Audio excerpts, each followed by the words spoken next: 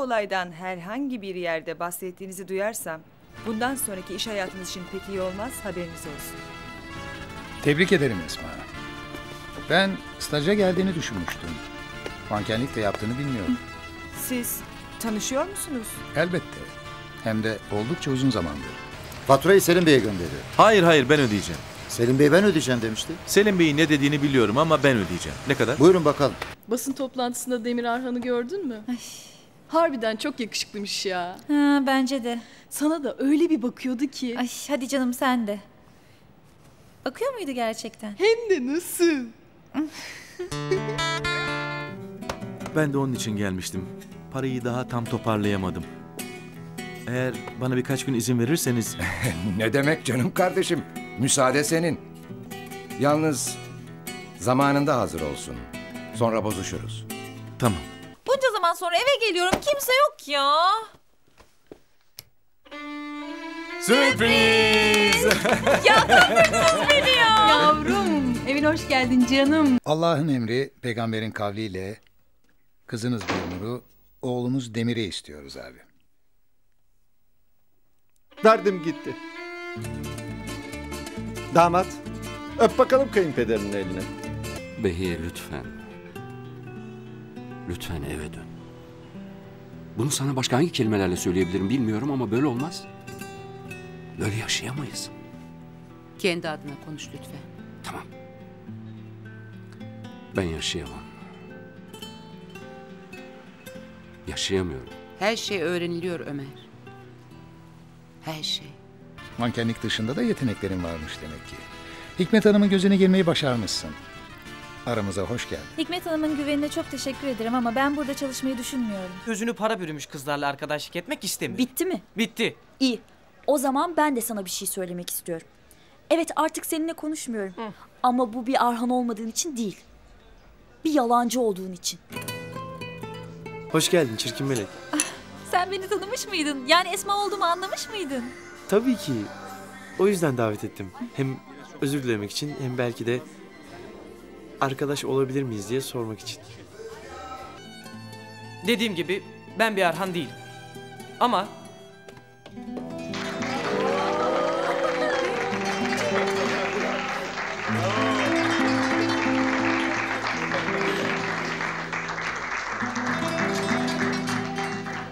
Ben de gidip o tefeciden alıp öyle ödedim. Şimdi de geri ödeyemiyorum. 5 milyar. Ha deyince bulunmuyor ki. Bir arkadaşımın bana borcu vardı. Onu öder diye düşündüm ama o da ödeyemedi işte. Ne yapacağımı şaşırdım. Üzülme babacığım, bir çaresini buluruz. Hep beraber çalışıp ödeyeceğiz. Ben senin ailenin bir parçasıyım. Kızınım ben senin. Ve yanında olmak istiyorum. Hayatının içinde olmak istiyorum, anlıyor musun?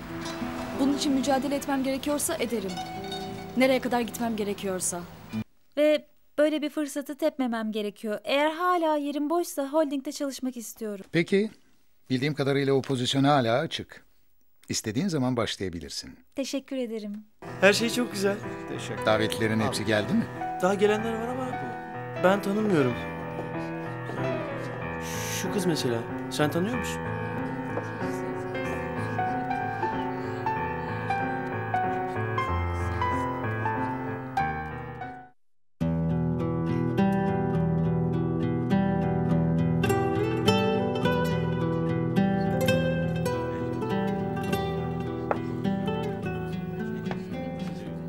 Merhaba.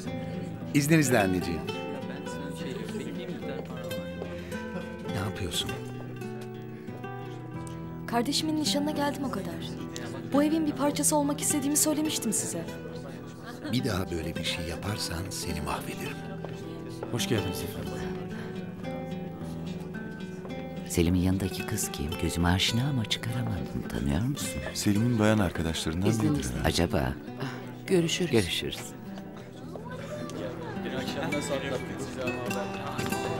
Çek.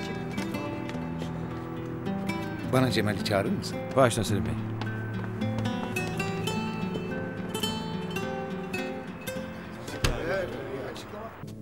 Size kahve ikram etmiyor mu?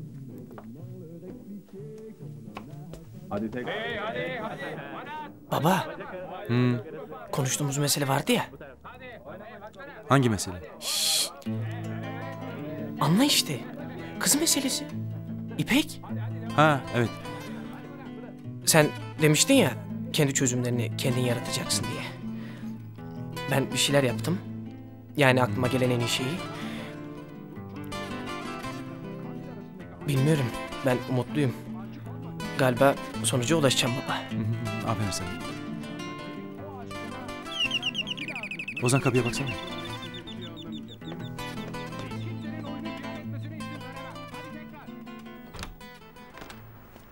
İyi akşamlar Ozan. Selim Bey Cemal abi istiyor. Geliyorum.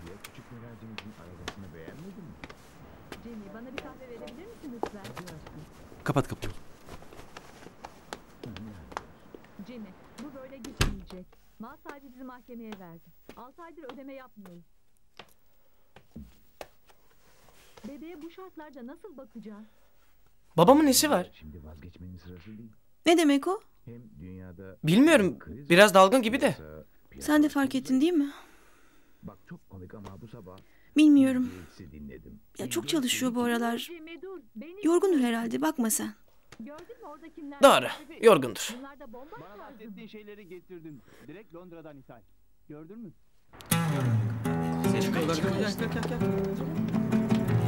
Selim Bey. Selim Bey buradasınız. Kolay gelsin arkadaşlar. Selim Bey yanınızda kim acaba? Selim Bey. Selim Bey bu yana bakar mısınız? Selim Bey. İyi akşamlar. Selim Bey nişan nasıl geçiyor? Bu tarafa lütfen. Selim Bey. Buraya bakın lütfen. Bir açıklama yapacak mısınız Selim Bey? Kaç Selim saat var? Bey nişan hakkında biraz bilgi verir misiniz?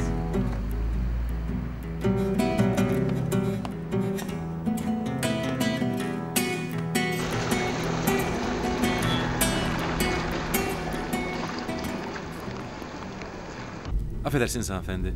Bana bir güzergah vermeyi unuttular. Eğer siz nereye gideceğimizi söylerseniz... Bilmiyorum. Beni kovan Selim Bey olduğuna göre nereye gideceğinizi de söylemiştir diye umuyordum. Merak etme canım, her şey yolunda. Ne yapıyorsunuz? Her şey yolunda mı? Selim, biraz önce giden hanım. Arkadaşın mı senin? Önemli değil anne. Şirket çalışanlarından biri. Acil bir şey varmış, onun için uğramış. Ben de geri gönderdim. Ne de olsa böyle bir gecede iş konuşulmaz değil mi? Tabii. Evet bayanlar baylar, bir dakikanızı alabilir miyim? İşte başlıyor. Gel.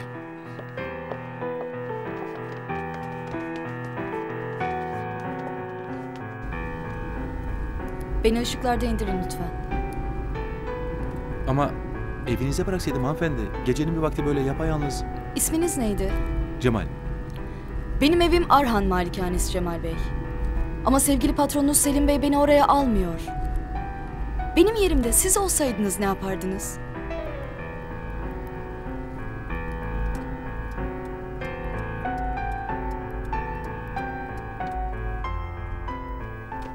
Teşekkür ederim.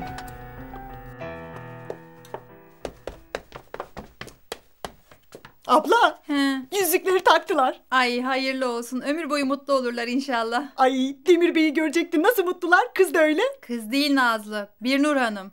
Biliyorsun birkaç ay sonra o da bu ailenin bir ferdi olacak. Neyse abla, bizim Esma var ya, o Birnur Hanım'a 10 basar yani. Fıstık fıstık. Bak bunu Esma'nın yanında söylersen kalbini kırarım Nazlı, ona göre ha.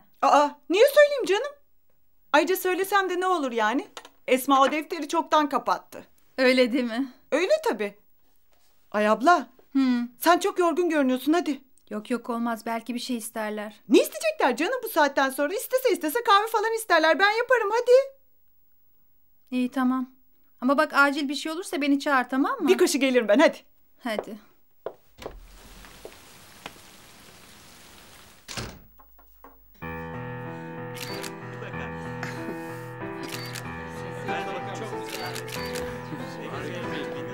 Abi. Evet. Selim Bey böyle bakın. Kimdi o? Efendim? Biraz önceki misafirimiz. Kardeşimiz. Hande. Fatih Bey sizi de alalım mı? Fatih Bey. Ne yapmaya çalışıyormuş buraya gelerek? Bilmiyorum. Ama öğreneceğim. Evet çekiyorum. Lütfen böyle bakın. Lütfen böyle bakın. Sağ olun.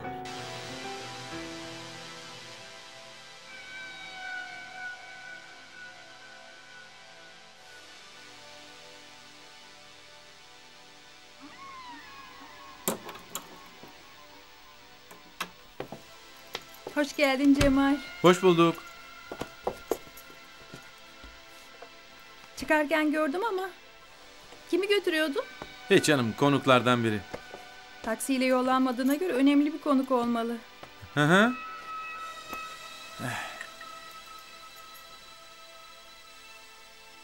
İyi geceler Demir. İyi geceler yengeciğim. İyi geceler Selim. İyi geceler. Kutlarım Demir.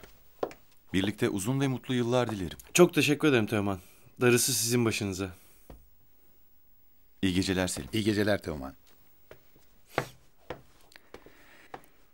Evet. Tam da bugün için çalışma odasında sakladığım çok güzel bir malt viskim var. Kardeşimin mutluluğuna kadeh kaldırmak istiyorum. Hadi memnuniyetle. Hadi. Evet. Bu gece bizim yanımızda olduğun için çok teşekkür ederiz Nebile. Sana da Teoman. Demir'in mutluluğunu görmek bizi de çok mutlu etti, değil mi Teoman? Kesinlikle. Aslında Demir'in nişanı kadar senin eve dönmene de çok sevindim beyciğim. İyi geceler Nebile. İyi geceler. İyi geceler Ömer. İyi geceler. İyi geceler amca. İyi geceler Teoman'cığım.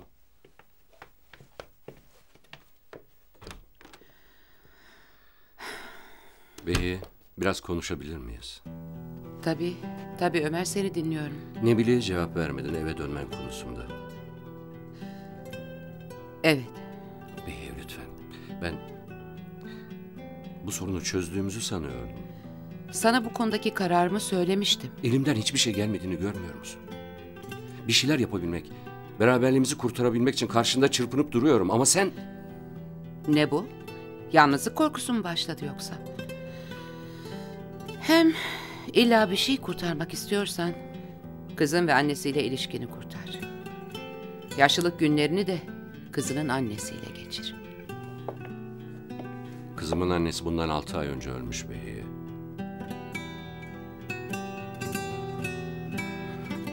Özür dilerim. Beyi Hanım.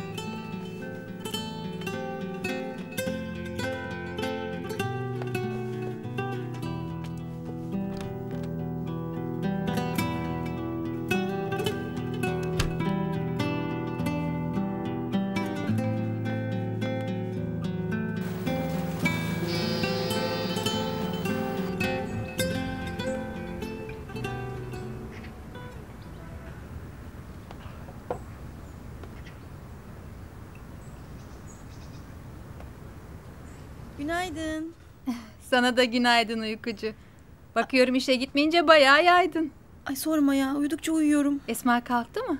Yani uyandığımda yatağı boştu, kalkmış olması lazım. Banyoya girmiştir o zaman, birazdan çıkar. Çiçek, Esma dün gece nasıldı? Yatarken yani. Gayet iyiydi. Üzgün görünmüyordu. İşten falan bahsettik. Demir lafı geçmedi değil mi? Hayır. Nişanı biliyor mu? Ay Sahar Sultan duydu, o mu duymayacak? Ama iyiydi, merak etme.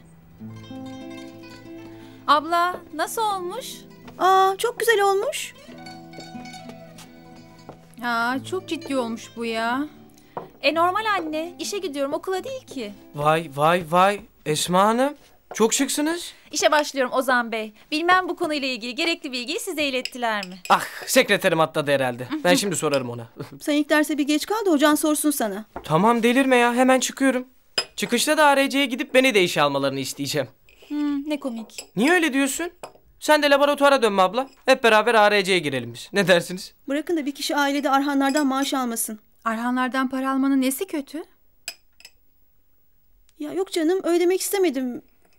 Yani Arhanlar batarsa bari birimiz, yani o birimiz de ben oluyorum, bizi kurtarsın demek istedim. Arhanlar batarsa Türkiye batar kızım. Ne diyorsun sen? Ver şu ekmeği.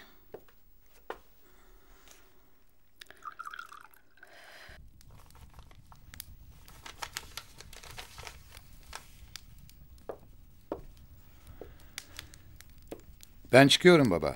Holding'e uğrayacak mısın? Sanmıyorum, bir şey olsaydı çocuklar bana haber verirdi. Peki. Akşama görüşürüz. Ha, unutmadan. Dün gece davetsiz bir misafirimiz vardı. Kimmiş? Hande. Buraya mı geldi? Peki Behiye? Engelledim ama kardeşimizin aileye girmeye, çalışma biçiminden hiç hoşlanmadım baba. Bugün onunla konuşacağım. Ben de geliyorum. Yo, gerek yok. Biz kardeş kardeş hallederiz. Allah'a ısmarladık.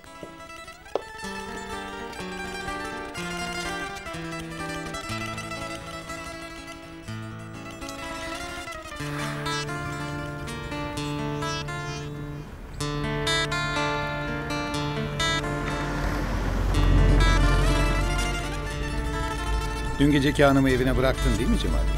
Maalesef efendim. Evine götürmemi istemedi. Yarı yolda indi. Bu konudan, yani o hanımdan kimseye bahsetmemeni rica ediyorum Cemal Bey. Çok hassas bir konu. Farkındayım efendim.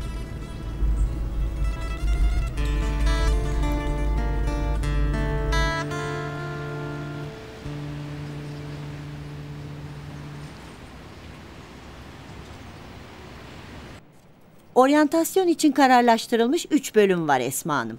Bunlardan birini seçme hakkına sahipsiniz. Finans bölümünü seçerseniz muhasebeye yardımcı olacaksınız. Eğer zorunlu değilsem muhasebe... Hayır, dediğim gibi tercih sizin.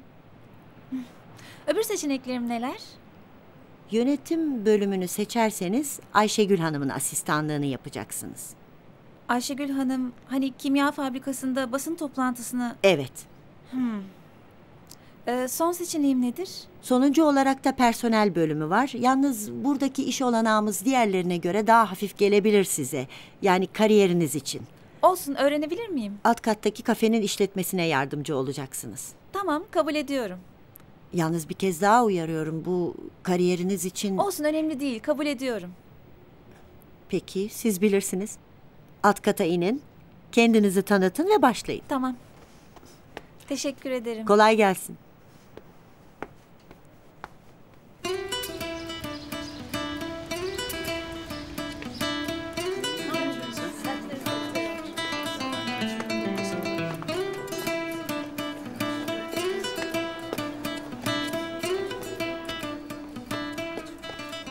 Robert'in ne haber? Sahnede şaklabanlık yaptın diye affedileceğini mi sanıyorsun? Söylediğin yalan yutulmaz oğlum. İpek asla affetmeyecek seni. Müsaade et de ona ben karar vereyim Yiğit. Ne dersin?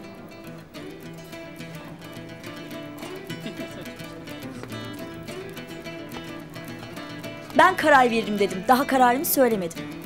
Ama... Affedildin. Ama bir daha sakın. Tamam. Yalan yok, biliyorum.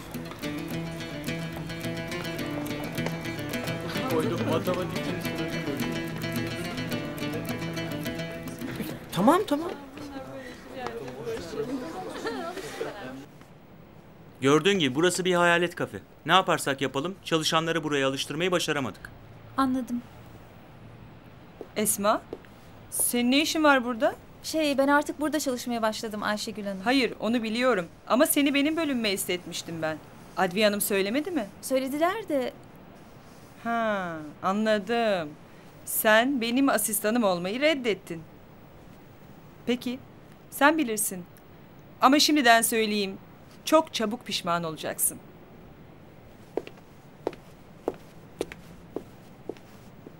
Haklı olabilir Esma. Burada yapılacak çok fazla bir şey yok zaten gördüğün gibi. İnsanlar şirket içindeki kafelere hiç ilgi duymuyor.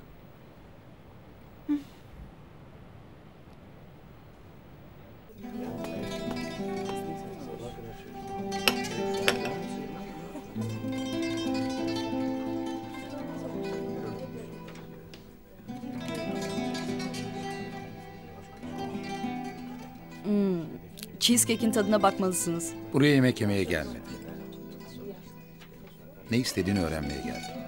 Bunu daha önce de söylemiştim.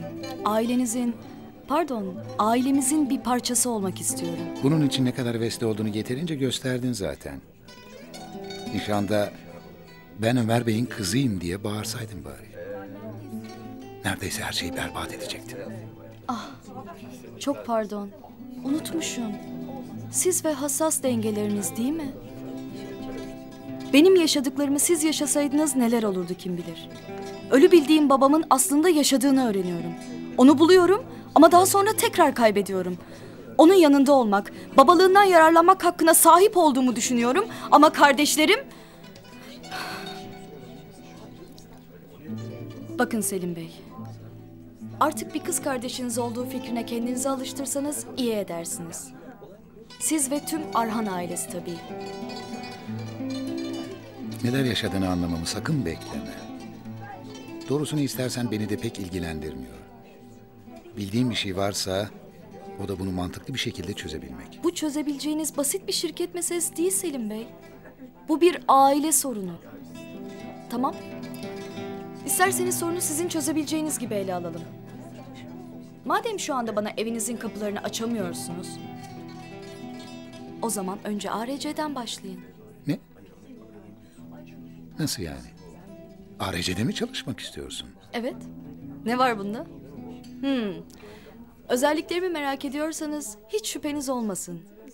Çalıştırdıklarınızın birçoğundan çok daha iyi eğitildim ben.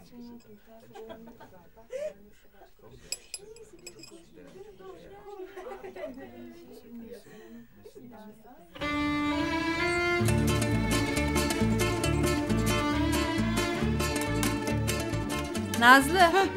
Al bakayım. Ay abla oruçluyum ya ben. Ay tamamen unuttum Nazlı. Az daha bozuyorduk. Gel bakayım buraya. Ne oldu? Yemek tadacaksın. Tat bakayım şunu.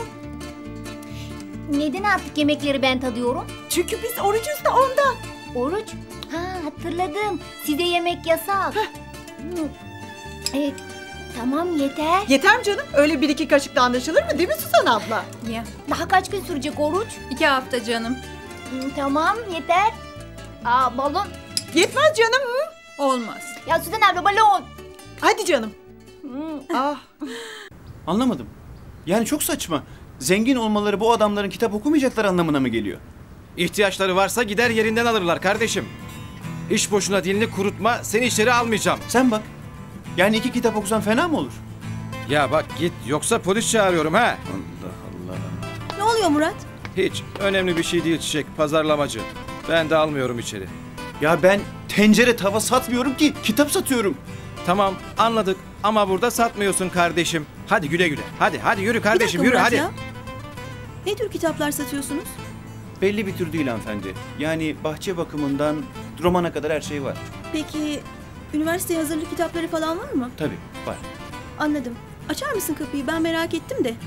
Ya ama Çiçek, kesin emir var biliyorsun. Tamam Murat ya, sorumluluğu ben alıyorum üstüme. Allah Allah, ben bakacağım.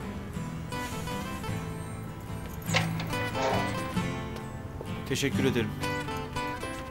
Bunlar da kraldan çok kralcı kesilirler zaten. Ne kadar doğru söylediniz. Buyurun.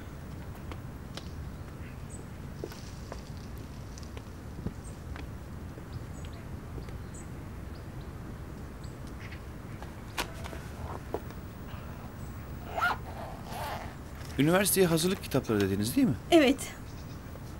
Herhalde kendiniz hazırlanacaksınız. Yok canım, ben çoktan bitirdim. Kardeşime bakıyorum. Öyle mi? Yani kusura bakmayın, çok daha genç gösteriyorsunuz. Teşekkür ederim. Evet. Bakın, bu dershanenin çıkarmış olduğu seri çok iyidir. Zamanında ben de bunlarla hazırlanmıştım. Ama pek işe yaramadı galiba. Yok, işe yaradı. İktisat bitirdim ben. Çok affedersiniz ya ben... Yok, önemli değil. Üniversiteyi bitirmek pek işe yaramıyor maalesef, para kazanmak için. O zaman ben o söylediğiniz seriden bir tane alayım. Tabii. Taksit yapıyorsunuz ama değil mi? Elbette.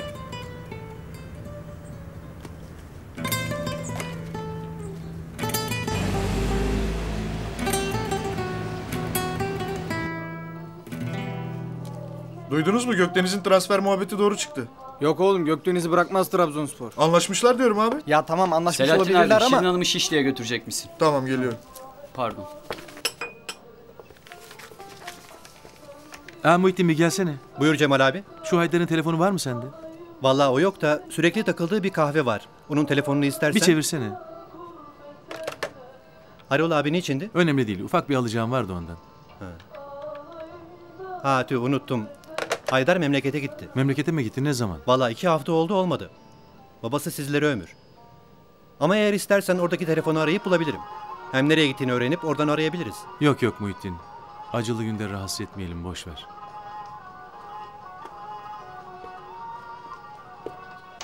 Peki ben ilettim kendisine, raporlar hazır olur Merhaba, olmaz biz kolay size göndereceğiz gelsin. zaten.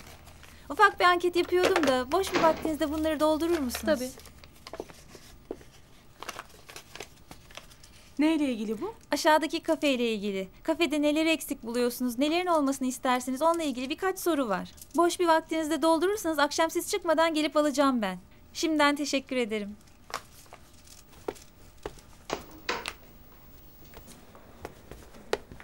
Esma, senin ne işin var burada?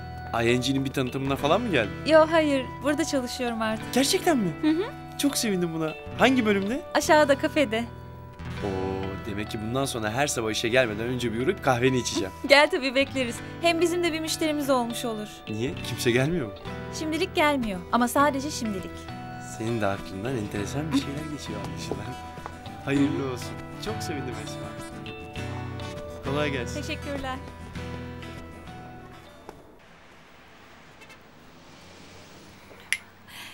Demir'e ne kadar sevindim bilemezsin. Sağ ol. Onu çok sevdiğini biliyorum. Selim ve Teoman zaten malum. Ama Demir'den açıkçası böyle bir şey hiç beklemiyordum. O yüzden hem şaşırdım hem de çok sevindim. Bu arada Selim'in öyle alelacele gönderdiği kız kimdi? Bir yerden çıkaracağım ama bir türlü aklıma gelmiyor. İş yerinden biriymiş. Ben de merak ettim, Selim söyledi. Öyle mi? Evet, evi nasıl buldun hala söylemedin. Senin elinin değdiği belli Behiyeciğim. Aslında ne yalan söyleyeyim, sen davet edince ilk önce köşke geleceğimi düşünmüştüm. Ben nişan gecesi de köşkte kalmadım. Merak ettiğim buysa. Hayır, beni yanlış anladın. Aksine aldığın kararı destekliyorum. Yani ben de olsam aynı şeyi yapardım. Ömer'in ne zamandır böyle bir derse ihtiyacı vardı.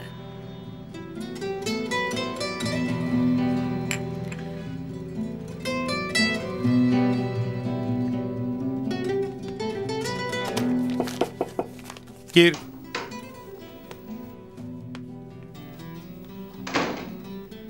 Beni görmek istemişsiniz. Evet Esma. Sana sormak istediğim bir şey var. ARC'de çalışmanın bize yeni sorunlar doğurmayacağını umuyorum. Bu konuda hemfikir miyiz? Siz... Bakın Selim Bey, beni buraya siz çağırdınız. Eğer istemiyorsanız... Oyun oynamayalım Esma. Ne demek istediğimi anladın. Hayır anlamadım. Anlamıyorum da. Aslında sizin bakış açınız benim anlayabileceğim bir şey değil. Sırf kardeşiniz bana günaydın dedi diye, beni çalışan sınıftan değil de herhangi bir insan yerine koydu diye koskoca Selim Arhan paniğe kapılıyor. Ne gerek var? Zaten istediğinizi yapmadınız mı? Prensle prensesi nişanladınız. 2 kral ülkelerinizi de birleştirdiniz. Şimdi ENG sayesinde yeni ülkeler de fethediyorsunuz. Daha ne istiyorsunuz? Hem küçük bir köy kedisi bu masalın neresini değiştirebilir? İzninizle. Sorun şu ki Esma Hanım. Senin kül kedisine benzer bir halin kalmadı.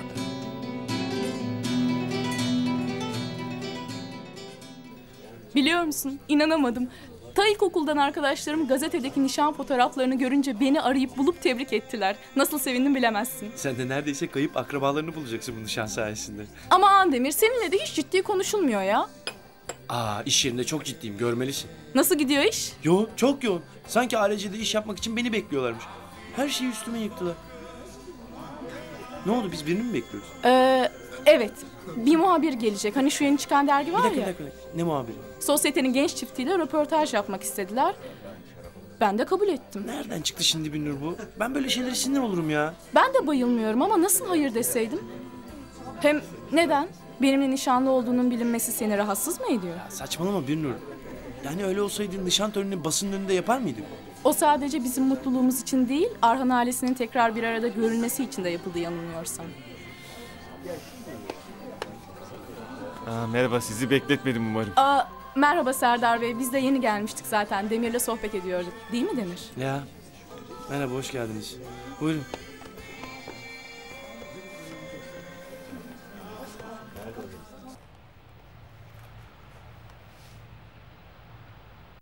İşte bütün gün öyle oturup düşündüm boş boş ne yapılabilir diye.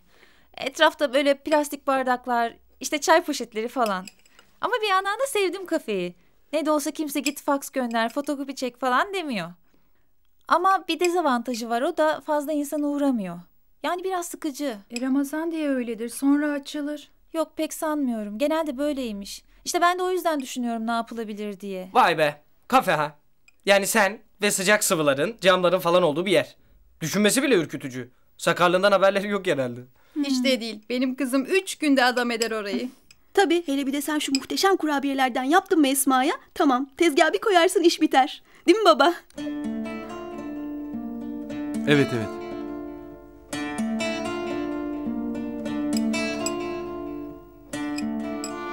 Nereye Cemal? Arabaları yıkayacağım. Ben de sana yardım edeyim. Yok yok oğlum, ben yaparım.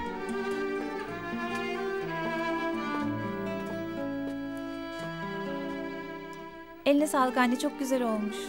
Afiyet olsun.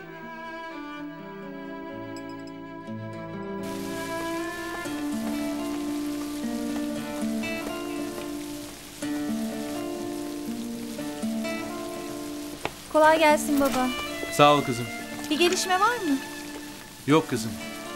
Bana borcu olan bir çocuk vardı, ondan da bir şey çıkmadı.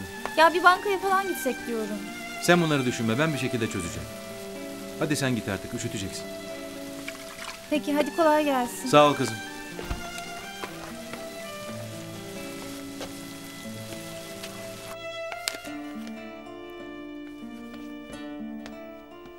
Hayrola? Tekrar üniversiteye mi girmeyi düşünüyorsun? Neden olmasın? Bu sefer de hukuk okurum. Nereden çıktı o kitaplar? Bugün bir pazarlamacıdan aldım Ozan için.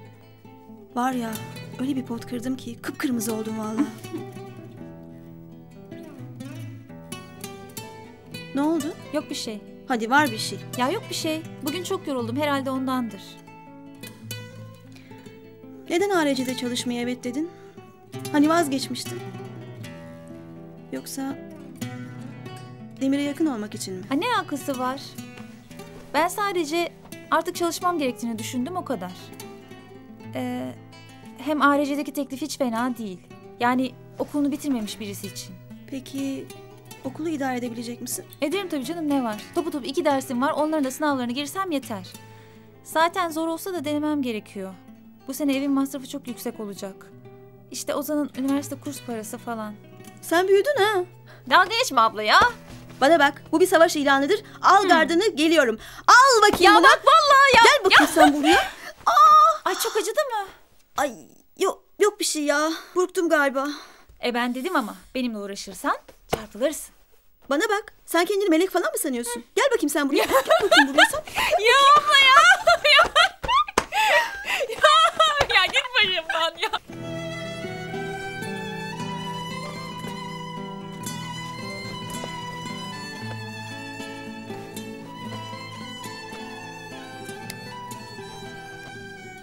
İyi geceler Suzan.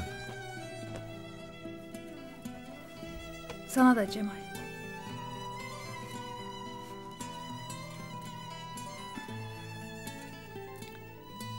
Neler oluyor Cemal? Yok bir şey. Ama sen bana anlatmazsan ben... Anlatacak bir şey yok.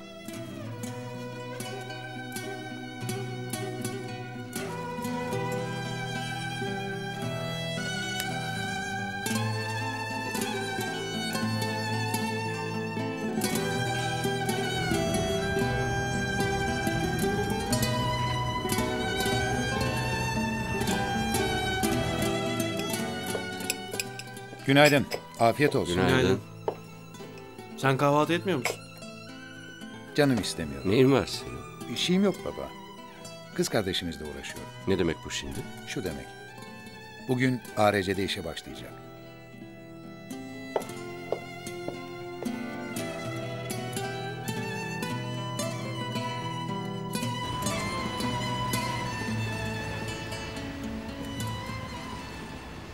Hande Demirağ, Pazarlama Müdür Yardımcısı. Basel Üniversitesi'nde İşletme Teknolojileri lisansı, sonra Zürih'te Halkla İlişkiler ve Pazarlama Master'ı yapmış. Fransızca, İtalyanca, Almanca ve İngilizce biliyor. Hiç fena değil. İyi de durup dururken kim işe aldı bu Hande Hanım'ı? Bana hiç sormayın. Zaten hiç hoşuma gitmedi bu. Bu konuda en ufak bir fikrim bile alınmadı. Başka bir şey yoksa toplantıya gidelim. Gidelim.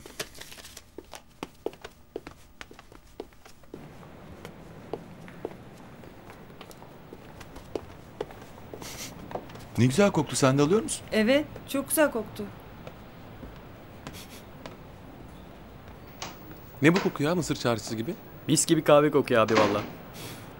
Benim canım galiba kahve çekti. Ben de bir tane alacağım.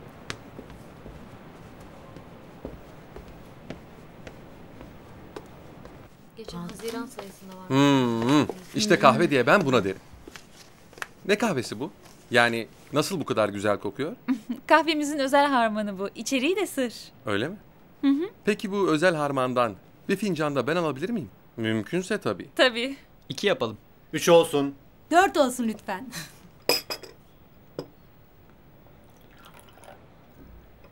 Annenizin kurabiyelerini özlediyseniz eğer size bu kurabiyeleri önerebilirim.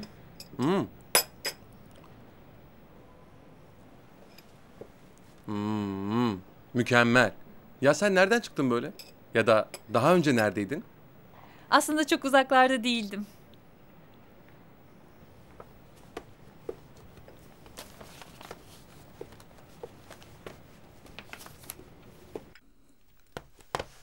Geldim.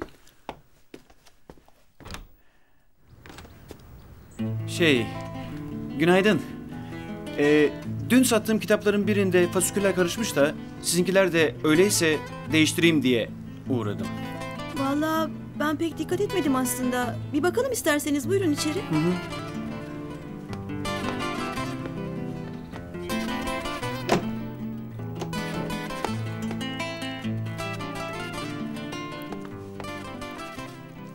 Buyurun. Çok güzel bir ev. Çok sıcak. Teşekkür ederim. Ben bakayım isterseniz hata var mı diye. Siz çalışmıyorsunuz galiba. Yok, aslında çalışıyorum da bir sürü ara vermek zorunda kaldım. Kolum kırıldı da. Geçmiş olsun, çok üzüldüm. Sağ olun, geçti zaten. Yarın işbaşı yapacağım. Sizinkilerde bir hata yok ne yazık ki. Yani ne mutlu ki. Ben artık gideyim. Size geçmiş olsun ve iyi çalışmalar. İyi günler. Sağ olun, size de.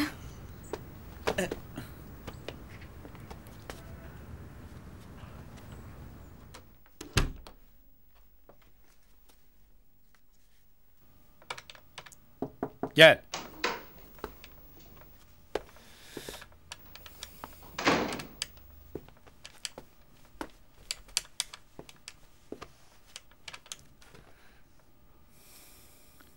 Sabah doğru dürüst konuşamadan çıktın.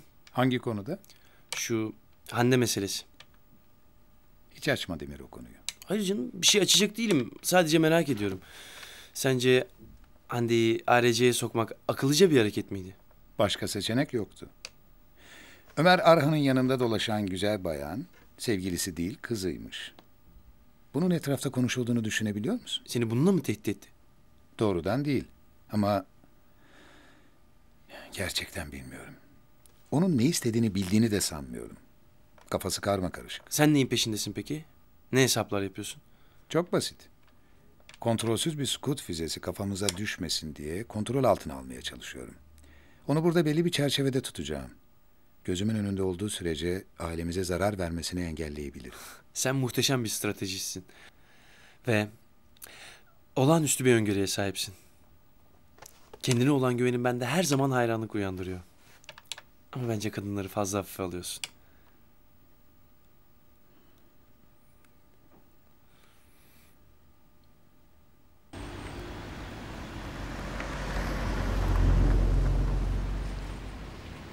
Pardon, ateşiniz var mı? Tabii. Buyurun.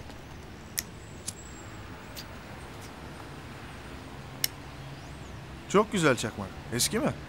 Evet, babamındı. Bu çakmağı borcunuzu ödeyince alırsınız artık Cemal Bey. Hem burada güvende. Teşekkür ederim.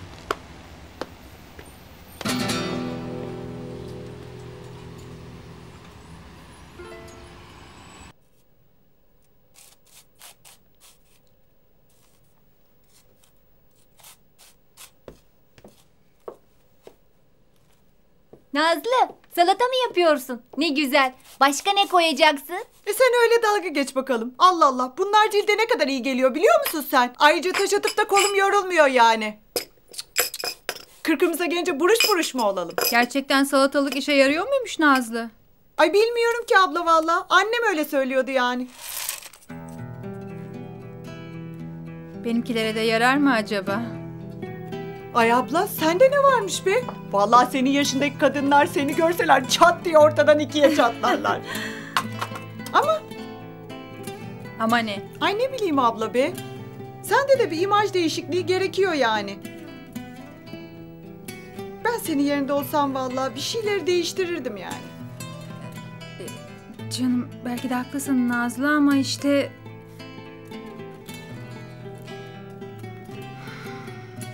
Uydurmuyorsun değil mi Esma? Peki sen onca şeyi söyleyince o ne yaptı? Bilmiyorum, lafım bitince çıkıp gittim. Sakın bana Selim Arhan'ın yüzüne kapıyı çarptığını söyleme. Aslında aklıma gelmedi değil. Bence biraz dikkat etsen iyi olur. Neredeyse bütün aile onlardan maaş alıyorsunuz. Ya ne yazık ki. Bana bak. Niye takılıyor bu adam bu kadar? Yani sana ve Demir'e. Bilmiyorum. Ayrı ekonomik sınıftan iki insanın arkadaş olacağına inanmıyor. Peki sen inanıyor musun? Yani sence Demir ve sen arkadaş olabilir misiniz? Bilmiyorum. Ben Demir'i o kadar uzun zamandır sevmeye alışkınım ki herhalde her şekilde severim gibi geliyor. Peki ya Birnur? Birnur'un bununla ne alakası var? Nişanlısını elinden alacak değilim ya. Yine de severim onu. Zaten aşk illa 2 kişilik olacak diye bir kaide yok Zeynep Hanım. Buna içilir. Toplantıdan sonra bunu Merhaba arkadaşlar. Evet, herkes geldiğine göre başlayabiliriz. Başlamadan önce sizlere yeni iş arkadaşınızı tanıştırmak istiyorum. Hande Hanım, pazarlama bölümü müdür yardımcılığına getirilmiştir. Merhaba. Demir Arhan ben. Memnun oldum. Ben de Hande... Demir Ağa. Abinize hiç benzemiyorsunuz. Öyledir. Arhan kardeşleri birbirine benzemez.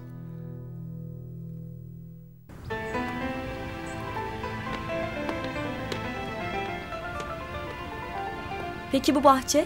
Bu ortak bahçe. Biz de kullanıyoruz, onlar da. Küçükken hep burada oynardım ben. Burası mı? Evet. Pek fazla bir şey bekleme demiştim. Yo, çok güzelmiş. En azından gerçek.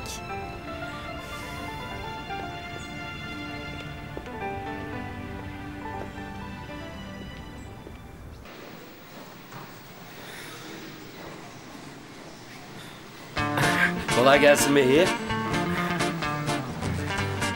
Sağ ol, sana da. Hızlı mı yürüyeceksiniz Ömer Bey? Evet, hatta biraz cross bile olabilir. Hayrola Ömer? Sen ve spor. Niye? Başlamanın yaşı yok. Ben de başlamaya karar verdim. Hadi o zaman kolay gelsin. Ama dikkat et, ilk günden fazla yüklenme. Yok canım, sen de bu da bir şey mi? Bahar gelsin, sen beni o zaman gör. Belgrad ormanlarına gideceğim. Orada koşacağım.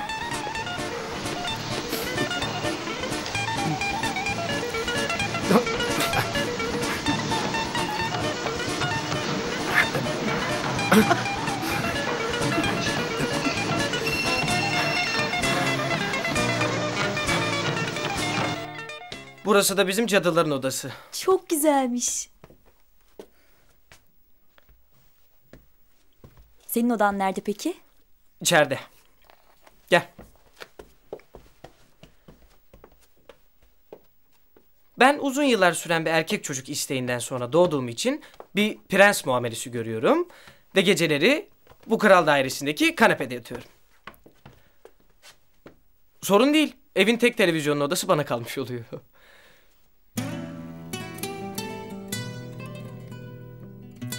Ne oldu? Hiç.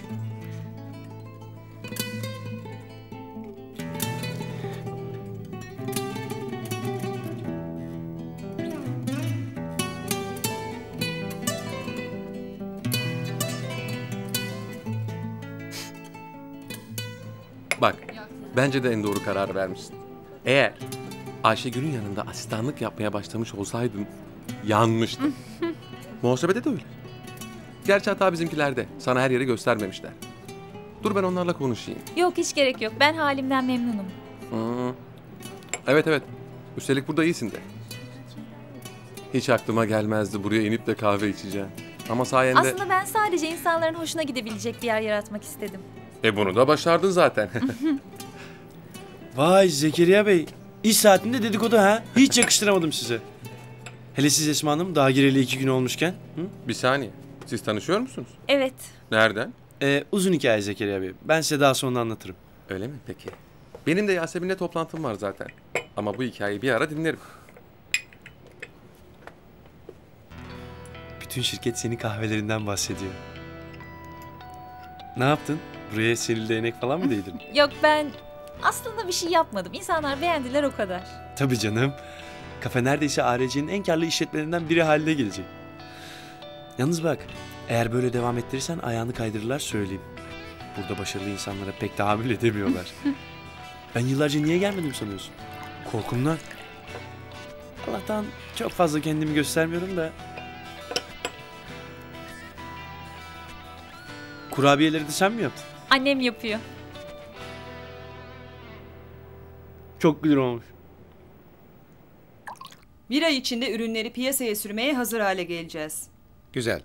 Hangi ajansla çalışacağız? O konuda bir konkur açmayı düşünüyoruz. Ama yine de yenilerden biriyle çalışmakta fayda var diyorum ben. Konkur iyi fikir. Başka bir şey var mı? Var. Yeni müdür yardımcısı. CV'sini bile görme şansım olmadı. Bu konuda bana yetki verdiğini sanıyordum. İhtiyaç vardı aldık. Ne olmuş? Ne bileyim, gökten sarışın bir melek inmiş gibi oldu da. İnsanın aklına başka şeyler gelmiyor değil. İstediğini düşünmekte serbestsin Ayşegül. Şimdi eğer başka bir şey yoksa çalışmam gerek. Müsaadenle. Aman efendim, size müsaade vermek bize mi düşmüş?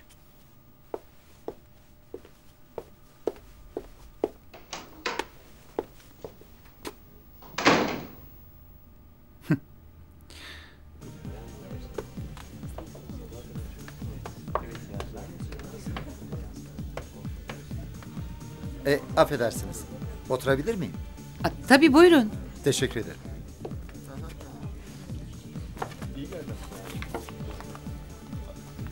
Spor yapmanın en güzel tarafı neresi biliyor musunuz? Bitmesi. Gerçi siz pek yorguna benzemiyorsunuz ama. Yoruldum aslında ama. Olsun. Yine de üzerinizden kamyon geçmiş gibi görünmüyorsunuz. Biz erkekler yaşlılık fikrine galiba biraz daha zor alışıyoruz. Ay estağfurullah. Öyle. Hayatım. Affedersiniz. Ben sizin yerinize oturdum galiba. Galiba öyle oldu. İyi günler. İyi günler. İyi günler. Kim o adam? Ha? Kim? Ne bileyim. 2 dakikalığına oturdu adamcağız. Gülüşüp duruyordunuz da tanışıyorsunuz sandım. Kim bilir? Belki bir gün tanışırız.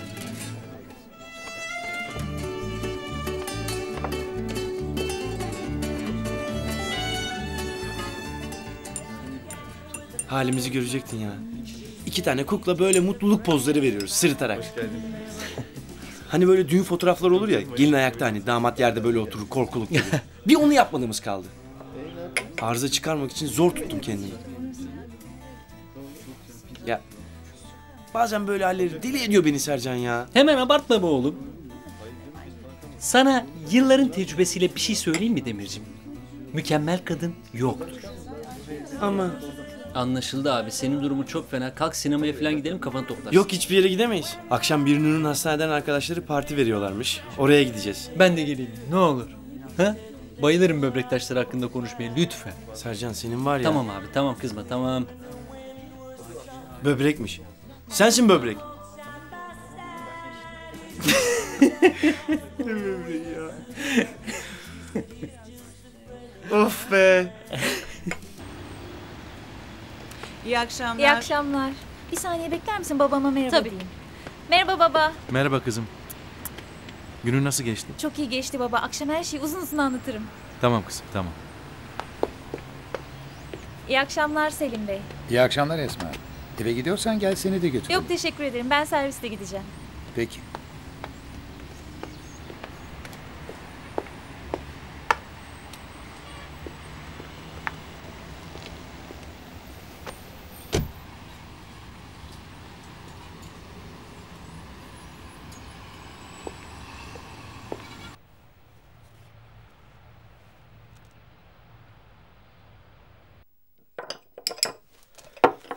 Allah, sofraya bak be. Pardon, ben yanlış eve geldim galiba. Aman gel şaşkın ördek. Anne, bu ne güzellik ya. Nazlı yaptı deli kız. Nasıl güzel olmuş mu? Sen ne diyorsun? Harika olmuşsun. Hoş geldin Cemal'cim. Hoş bulduk Suzan. Nasılsın? İyiyim Suzan. Ben çorbaya bakayım. Birazdan ezan okunur.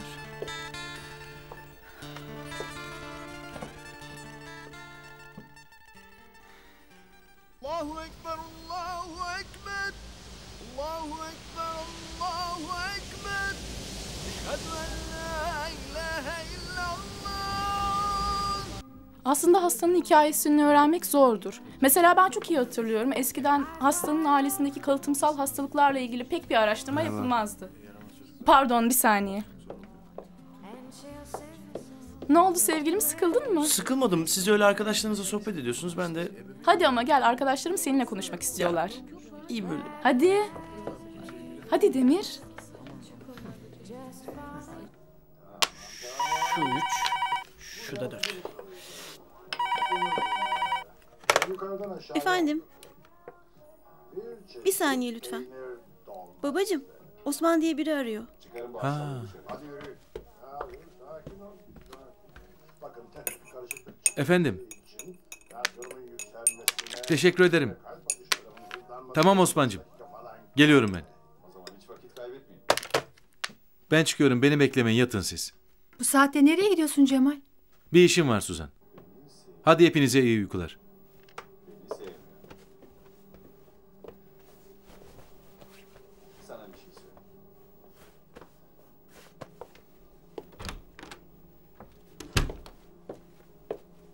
Sen bana adamın yerini söyleyeceksin. Ben de ona bu sandalyede oturma hakkını vereceğim.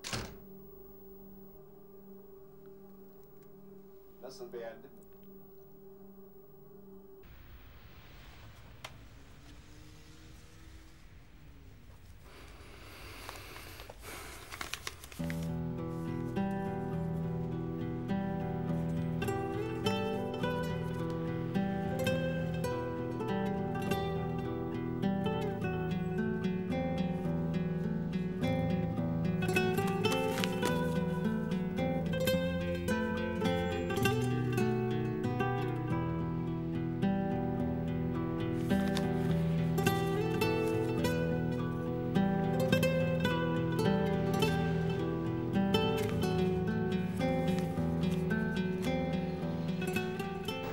Sağ ol Osman'cığım. Bu iyiliğini hiç unutmayacağım. Ne demek Cemal abi? Keşke elimizden başka bir şey gelse. Ama söylemedi deme.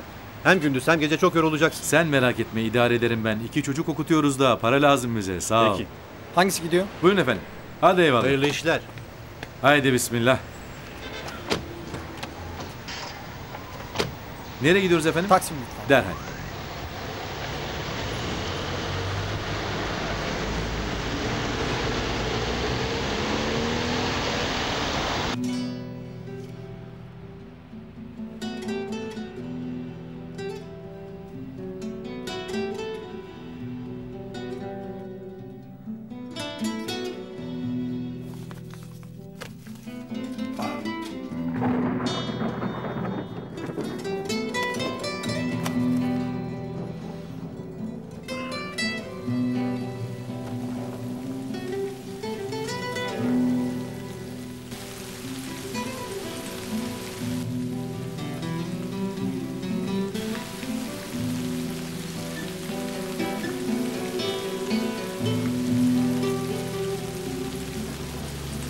kusura bakma benim.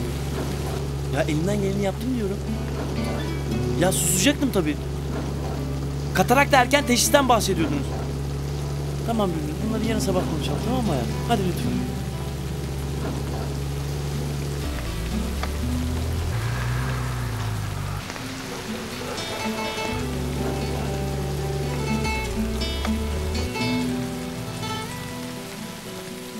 Esma, ne oldu? Hiç. Uykum kaçtı öyle. Amma kötü yalancısın ha. Ya babam ya. Akşam bir telefon geldi. Apar topar çıktı. 2 saattir de yok. Aramadı da. Sen üşüyorsun. Yok ben iyiyim, üşümüyorum. Hadi sen gir içeri. Yoksa hasta olacaksın. Yok, ben babamı bekleyeceğim. Birazdan gelir zaten. İnşallah başına bir şey gelmemiştir. Ya koskoca adam 40 yılda bir arkadaşlarıyla eğlenmeye çıkmış. Merak etme, gelir biraz sonra. Hadi sen git yat. Yarın sabah erken kalkacaksın zaten. Ya ben sabaha kadar ayaktayım. Gelmezse fark ederim. O zaman da gerekeni yaparız. Hı? Ama zaten buna gerek kalmayacak. Cemal abi gelir biraz sonra.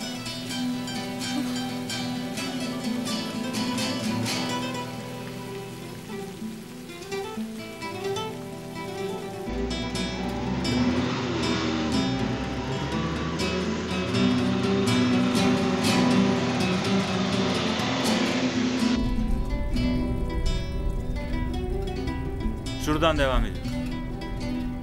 Şoför bey, bugün günlerden neydi? Perşembe. Ama artık cuma oldu. Demek ki Mehmet Bey'in verdiği süre artık dolmuş Cemal Efendi ha?